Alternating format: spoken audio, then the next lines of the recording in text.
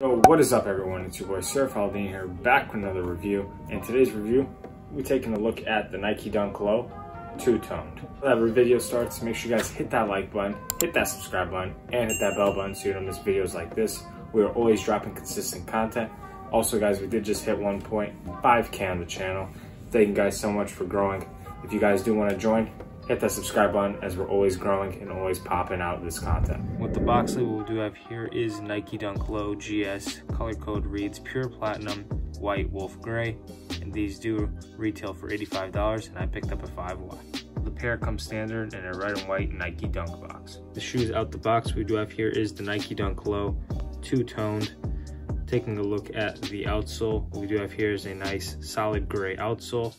Going on up, get that white midsole, and pretty much the bottom of the portion almost reminds me of the gray fog dunks, so definitely a clean look there.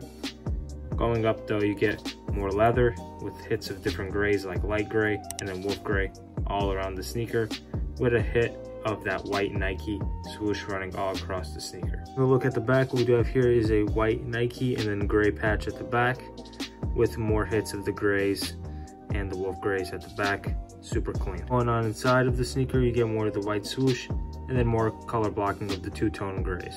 From there, you get this nice solid gray toe box. Then from up there, you get these white laces with the gray tongue hit with the wolf gray Nike tongue right tab right there. And then inside, you get that mesh inner in gray.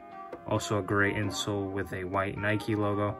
Really, really cool. They're all clean but simple. Really like this colorway a lot in the Nike Dunk Lows. I can definitely see this one doing really good in the resale market and also just a really nice personal.